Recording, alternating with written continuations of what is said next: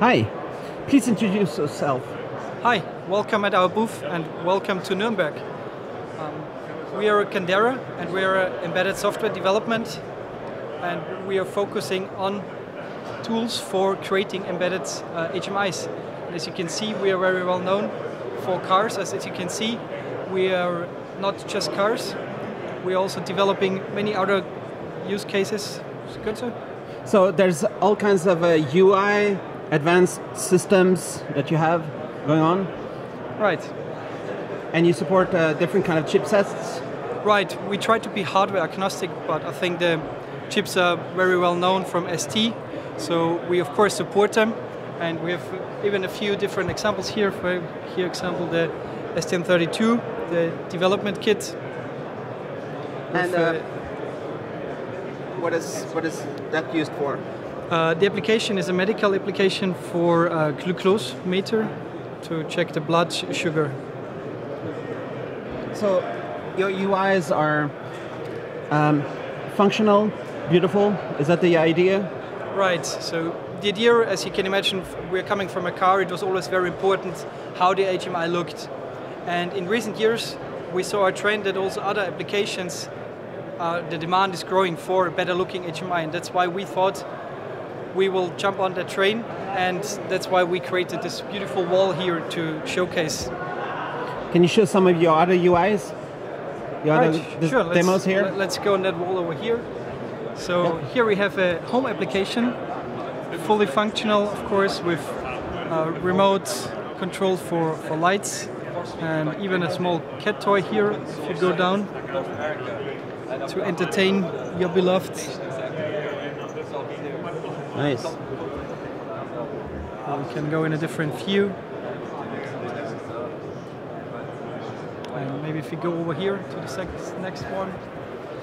It's a rather industrial one. It's a demo for an industrial oven.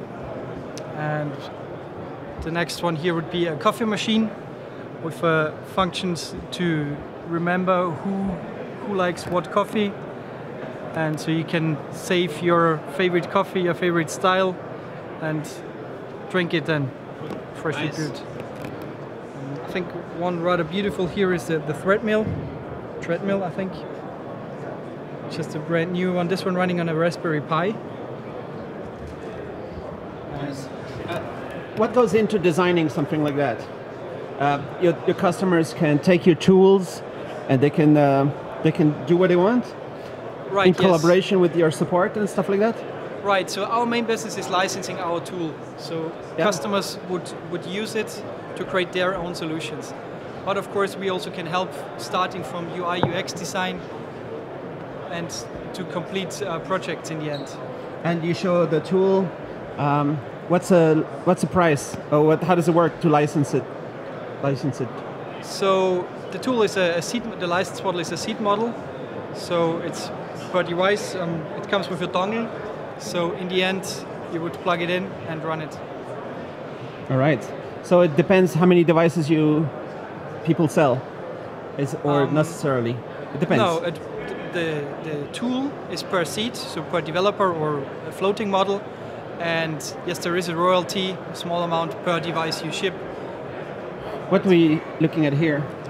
Here you see a cluster running on a Renesas RK3, and you can see the performance, especially when it comes to 3D modeling.